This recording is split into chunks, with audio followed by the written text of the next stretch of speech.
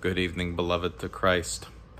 There's a technique that tired and exasperated parents have used probably for millennia. I've used it myself a few times, and I always feel kind of gross afterwards because it really is a cheap and kind of manipulative thing to do. You hear it in the grocery store, and you especially hear it in big box stores like Walmart, where the kid refuses to leave because he's got a hold of a toy that he really wants, and he thinks if he holds his ground, his parents are going to cave and buy him the toy. And so there he is holding his bat or his giant overpriced Lego set or what have you. And the mom says, "All right, bye, Timmy. I'm leaving. Bye." And then she turns around and starts to walk away. And then, of course, Timmy leaves this toy that just a few seconds ago he couldn't possibly live without. And then he instead runs after his mother, screaming, "No, don't leave me." And because there's something really primal within us, something very basic. We don't want to be left. We don't want to be abandoned.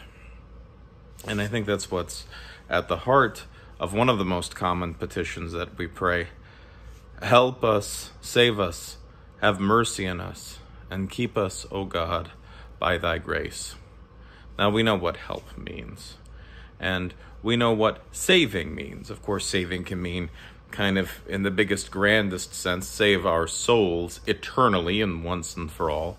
But it can also mean transitionally, save us in the here and now, provide for us as we need, save us from the stressors and concerns of life. Mercy, we've talked about in some of the previous meditations here. Mercy is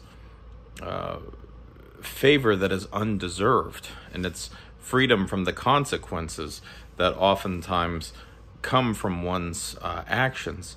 And so the classic archetypal example is, someone commits some sort of a crime, and the judge says, "You know what? This one time, I'm going to have mercy on you, and so I'm not going to punish you to the fullest extent possible. I may be even just going to let you off with a warning," okay?